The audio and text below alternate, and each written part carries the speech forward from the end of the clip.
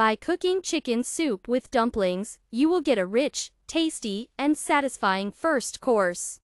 The recipe is quite simple. Children and adults will like the soup. Enjoy your meal. The recipe from the category Russian cuisine and consists of 5 cooking steps. The complexity of the dish.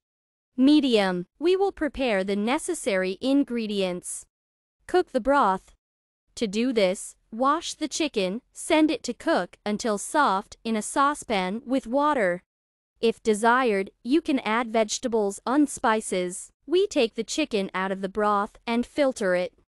Put the broth on the fire and bring to a boil. Salt to taste. Cut the potatoes into small pieces and send them to the broth. Preheat the pan with the addition of vegetable oil. Peel the onion, carrots, chop and fry over medium heat. Add the vegetables to the soup and continue to cook. In a deep bowl, beat the eggs with a pinch of salt. Next, add the sifted flour and milk.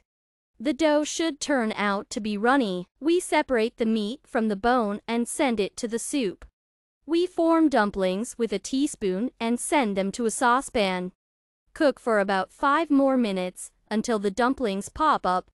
Add the chopped greens, cover with a lid and leave for 10 to 15 minutes. Ready.